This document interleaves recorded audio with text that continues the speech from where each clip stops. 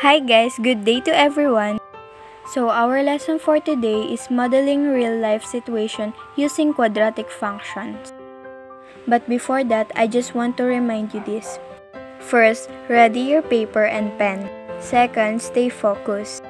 And the last one, listen carefully.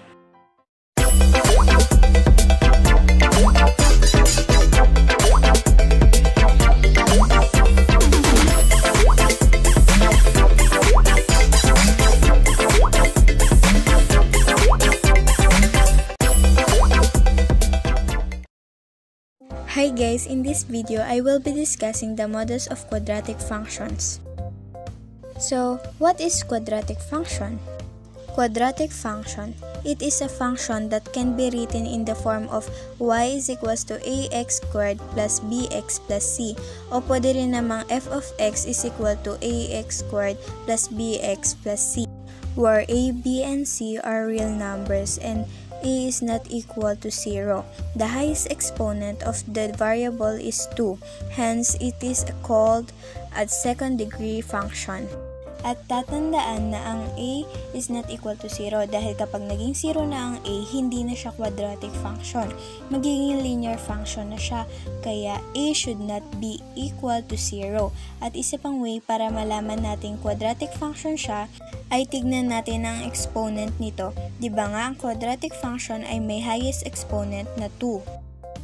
At syempre, hindi mawawala ang graph ng quadratic function. The quadratic function graph is called parabola. These are the examples of parabola.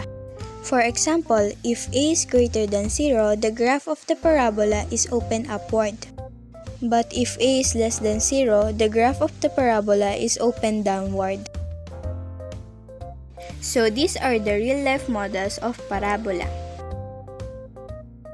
So let's try this. Which of the following is a graph of quadratic function? Yung unang graph of quadratic function nga ba siya?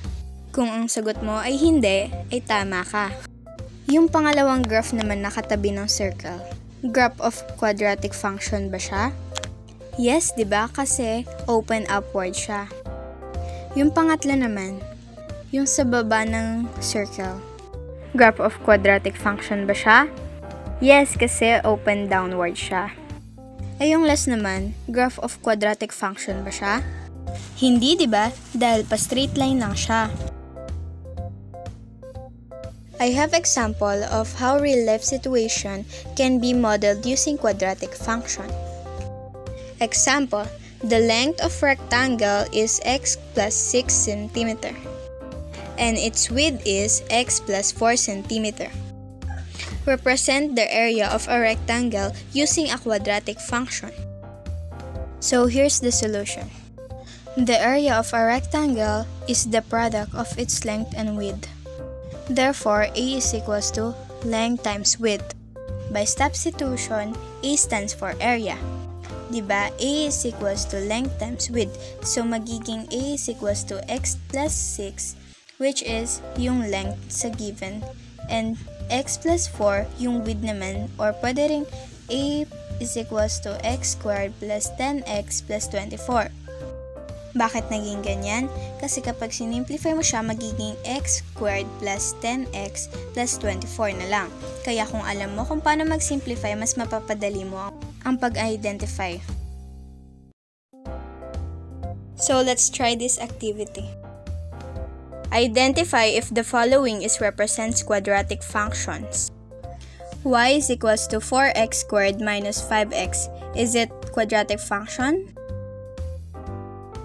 Next, yung y is equals to x. Quadratic function ba to? Y is equals to x squared minus 40x minus 3. Y is equals to 5x cubed minus 5x plus 2. Is it quadratic function? The last one, y is equals to x plus 2, x plus 3. Yes, kapag sinimplify mo siya. So let's move forward to next lesson. Represent quadratic function using a table of values. So, observe the differences between the two adjacent x values and the differences between the two adjacent y values. So, if I have y is equals to x squared plus 2x plus y, may table of values na rin. So, for example, hindi natin alam yung quadratic function or yung table of values lang ang mayroon. Paano natin ma-identify na quadratic function siya? So, first, kukunin natin yung differences ng dalawang number sa x-axis. Unahin natin.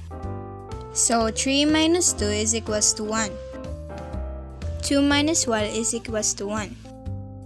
1 minus 0 is equals to 1. Ganon din ang gagawin mo sa mga susunod na numbers. Kahit yung unang tatlo lang mo nang isolve mo na number dyan, madali mo na makukuha agad. So next naman, yung y-axis ang hahanapin ng differences. 16 minus 9 is equals to 7.